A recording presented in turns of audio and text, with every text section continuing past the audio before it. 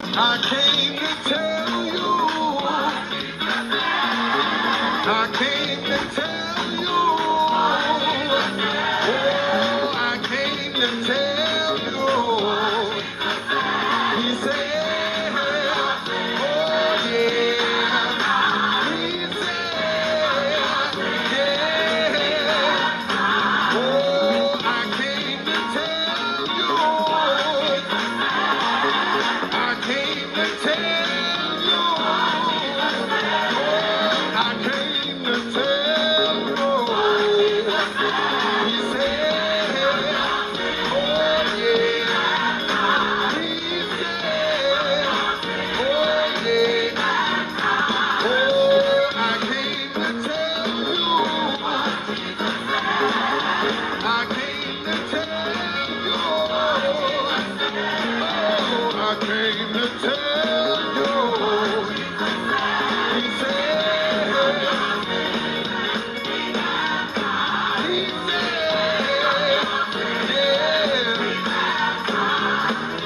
I came to tell you. I came to tell you. I came to tell you. He said,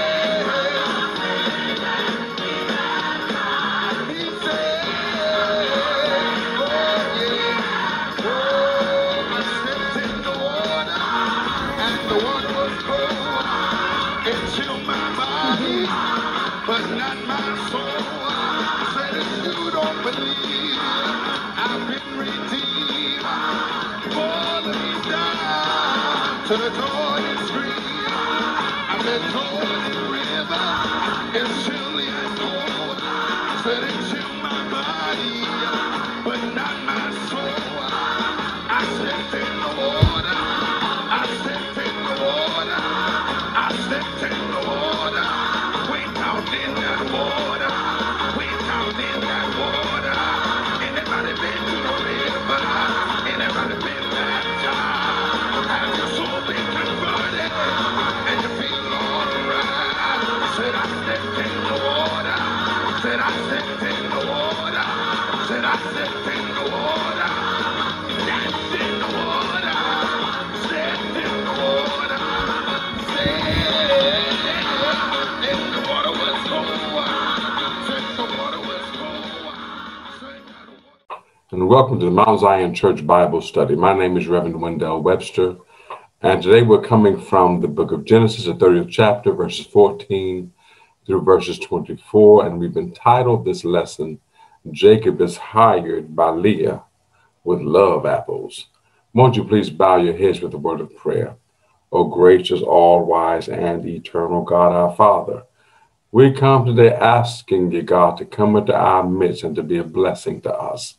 We thank you for waking us up this morning. We thank you for starting us yet on our way. We thank you for providing all of our needs. We thank you, God, for granting us blessings new to us this morning, mercies, and all that you do to bless your people. God, we give you praise and we give you honor and we give you glory for this time.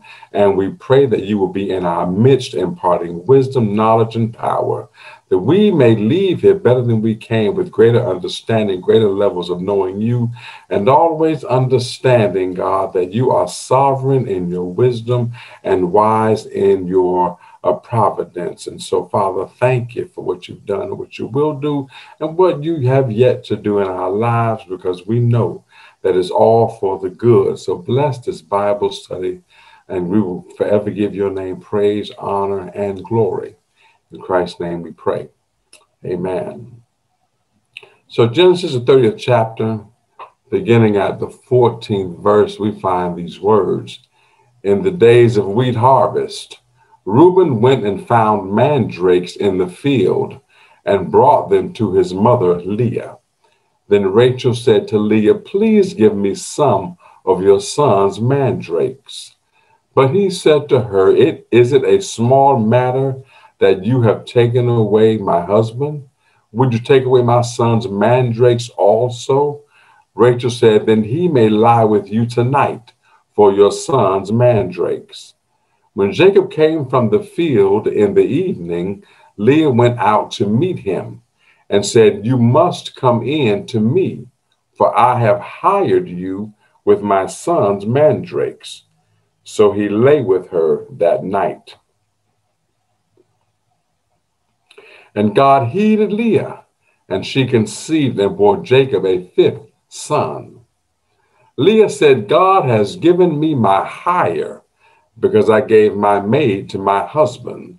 So she named him Issachar. And Leah conceived again, and she bore Jacob a sixth son. Then Leah said, "God has endowed me with a good dowry. Now my husband will honor me, because I have borne him six sons." So she named him Zebulun. Afterwards, she bore a daughter and named her Dinah. Then God remembered Rachel, and God heeded her and opened her womb. She conceived and bore a son, and said, "God has taken away my reproach." And she named him Joseph, saying, "May the Lord add to me another son." Let's start out by talking about mandrakes, the power of love apples. Love apples. The days of wheat harvest, which are talked about in the 14th verse of our 30th chapter, in Israel were during the months of March or April. During this time in our text, the oldest child, Reuben, the son of Leah, went in the field and found a yellow fruit that grew near the ground and looked like a tomato. They were called love apples, translated as mandrakes. They were believed to increase fertility, and she haggled with Leah, Rachel did, over them. However, the fruit had little to do with Rachel's ability to birth a son. It was God's doing, as we will see. So more on these love apples. Mandrakes have no stalk, but it has large leaves and violet flowers. Ripens, like I said, in somewhere around March or April, and the Greek goddess of sex and love, Aphrodite, was called the Lady of the Mandrakes. And even in our Bible, in the Song of Songs, the 7th chapter, verses 12 and 13, the word is used in wordplay, and this is in the Hebrew. And it says, "I will give you my love," and love in this context is translated dode. The mandrakes was a dudaim, "give forth fragrance, O my beloved dode." So these three words, dode and dudaim and dode, are all a wordplay, which is significant in poetic writing and things of that nature in Israeli writings. So really, these mandrakes were supposed to be, increase fertility, made a man able to make babies, we'll say. And so, though the conversation between Rachel and Leah was to determine which one would sleep with Jacob, it's not clear if the mandrakes even played a part. And so Rachel received the mandrakes in exchange for allowing Leah her turn with Jacob. So these mandrakes were supposed to be good in making, allowing a man to make children, but it's not clear again if the mandrakes played a part. So in view of Rachel's request for some mandrakes, Leah probably kept some for herself, saying, "Let me have these and not give them all away." So Leah gave birth to Issachar, her fifth son, a name that sounds like the Hebrew word for reward. With Issachar, Leah felt that this son was her payment for having given her maid to Jacob. Now we see the introduction of the first female to be born, Dinah. So later, before Dinah's birth, Leah's sixth son, Zebulun, was born. And he was named Zebulun because Leah believed that he was a valuable gift and would cause Jacob to treat her with honor. And that's found in that 20th verse. And then Genesis 30 and 21 now becomes very curt and short in its description of the birth of a daughter by the name of Dinah. And we don't know why she was named Dinah, possibly because she was a daughter, and daughters were not given that much relevance in the ancient Near East, or because the meaning, which is vindication, was rather obvious to the first readers of the holy text. And so we have no real reason, but vindication is resounding in its theme there. And normally, we know daughters were not mentioned, a very patriarchal society. But in this case, the author was preparing readers for a later event, which is going to take place in Genesis, the 34th chapter. And so Dinah needed a proper introduction for what we'll talk about in probably a few weeks when we get down to the 34th chapter. I don't want to give too much away. So now we see Joseph is born. Now, and then we know Joseph really carries the rest of the story. It's his bloodline kind of that then begins to populate and expand somewhat. And so this section in Genesis closes with Rachel finally happy. Now Rachel is overjoyed. She bore a son because God remembered her. That's what the text says. God remembered her. And I don't want you to underestimate the phraseology there that God remembers, that God has not forgotten you, no matter what your situation, no matter what your circumstance. God has not forgotten you, no matter what you may be facing now, even in the midst of this pandemic. God has not forgotten you. God will remember you, and not only remember you, but reward you. And so the text says that God remembered Rachel. And so the Rachel's time span of misery, I want to kind of highlight this because I want you to know sometimes you have to wait to be remembered if you can accept that. Rachel's time span of misery was most likely the entire 7-year period of her marriage, where she was unable to bear children, yet her sister Leah and Leah's maid and Rachel's own maid were all able to bear Jacob's sons. And she was glad that her time had come, and that's a good, because God does not allow any of us live out the totality of our lives in too much misery.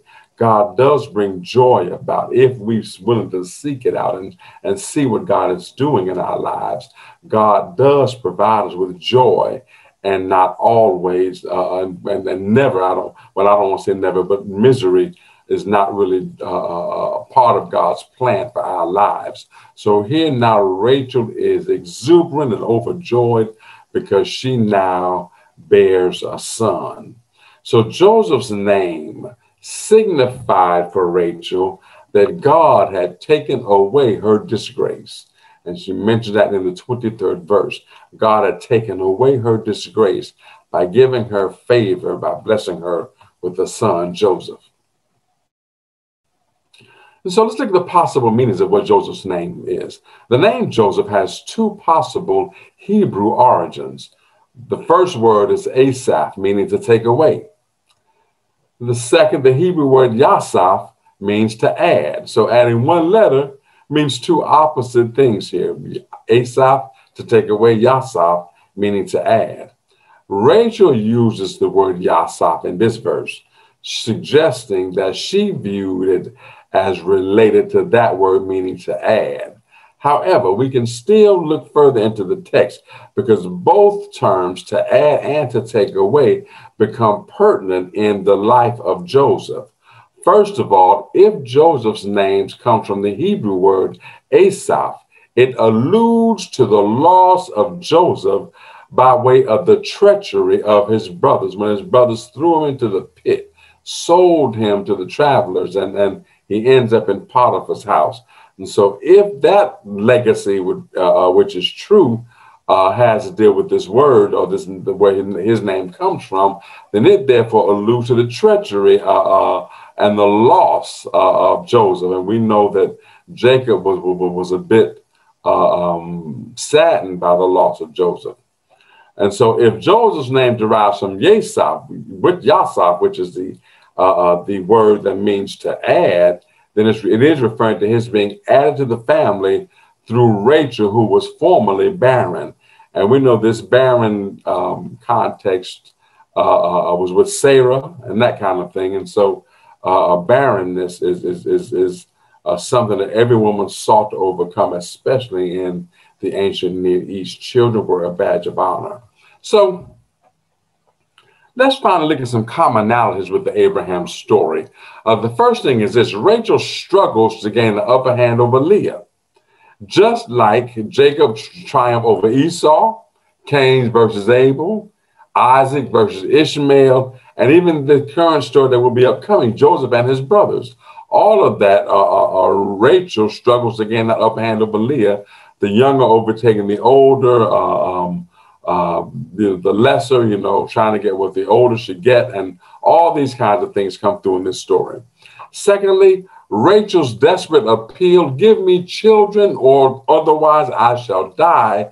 That kind of echoes Jacob's demand to Laban to give me my wife that he said after having labored for 7 years. And even Esau's plea for blessings from Isaac back in the 27th chapter. This desperate appeal comes through its commonality with the story. And then in proposing that her maid Bilhah should bear children for her, Rachel adopts the same language as Sarah does before her. And then there are two others that are apparently in my slide. We're going to move on from those two. And so those are some of the commonalities that we see with the story. So now let's talk about, in closing this out, Rachel followed Joseph's naming with a prayer for the future. And that prayer was, may the Lord add to me another son. That was her plea that ended our text today. And sometimes we have to be careful what we ask for. And I don't know if this is, I'm not assuming that this is as a result, but we do know that later on in the story that in time God answers Rachel's prayer, but it comes at a very significant cost. It costs Rachel her life. And so we're going to pick up on that in subsequent chapters.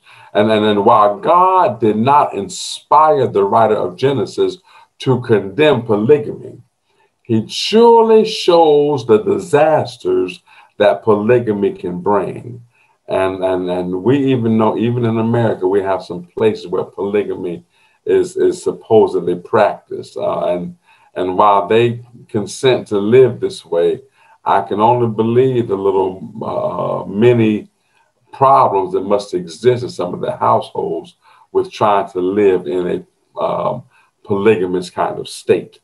But when looking at the imperfect people of Genesis, when viewing all that they went through and everything and all the sins they struggled against and trying to bring about God's divine plan, it's always interesting that God's will was done despite their sinfulness nor their goodness.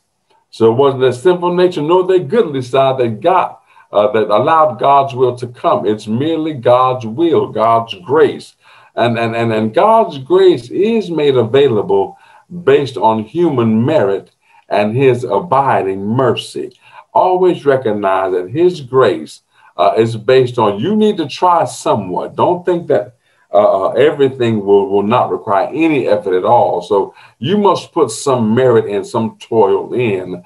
But God's abiding mercy always allows his grace not only to be there, but to be sufficient for whatever it is you're going through. And so realize that God's grace is made available through our own merit and toil and the abiding mercy of God our Father. So that concludes our lesson today. Thank you so much for joining. I would just tell you to ponder these thoughts. Ponder the thought that God's grace in spite of all that we've been through and are going through, God's grace is still sufficient and still provides and protects. Think about our own families or the families we're seeing right now in our cities and communities, especially in our cities where joblessness is high. We're seeing the family structure breaking down, and we're seeing as some of our young ladies competing for the affections of men by having children and that kind of thing. And I'm just so thankful for the STEM initiatives that are targeting girls and other programs targeting young ladies to help them to see clearer and see that there is a possibility for them. So I thank you for tuning in today. Any questions, reach out to me at pastorwebster@gmail.com or at the church, Mount Zion AME in Daytona Beach, Florida, area code 386-252-2412. May God bless you and may God keep you is my prayer.